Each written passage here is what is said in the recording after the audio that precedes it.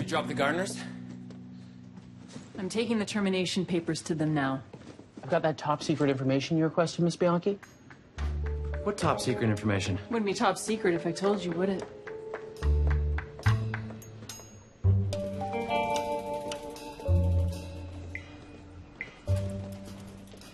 I found 3 Isabels who work at preschools. Here's the first one. If only. Frank's not dating a grandma, Cecil. Seems a little ageist, but okay. Meet contestant number 2. She's pretty. She plays for the other team. Because she plays cricket? Because of the wedding photo of her and her wife. Let's see who's behind door number 3.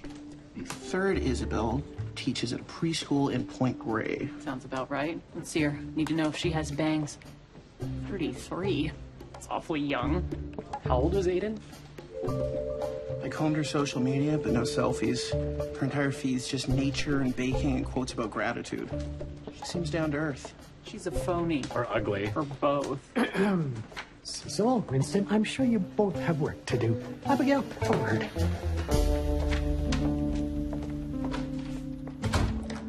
We are trying to staunch the bleeding here, and you have Cecil stalking a preschool teacher? Staunch the bleeding here? He's been gone a day. Dial back the drama. You and your brother woefully underestimate your father's value. I just wanted to see Frank's new girlfriend, that's all. I didn't know Frank was dating. Neither did I. Till he sprung it on me that he wanted to introduce her to the kids. Are you going to let him? After what he put me through, hell no. Revenge is a dish best served cold, like you said. I said the best revenge is a life lived well. Same diff. Punishing Frank for the past won't help either of you move forward. Maybe you should give Isabel a follow. Sounds like one of the saccharine sayings she'd post. Here's another one for you. Mockery is the last refuge of the bitter.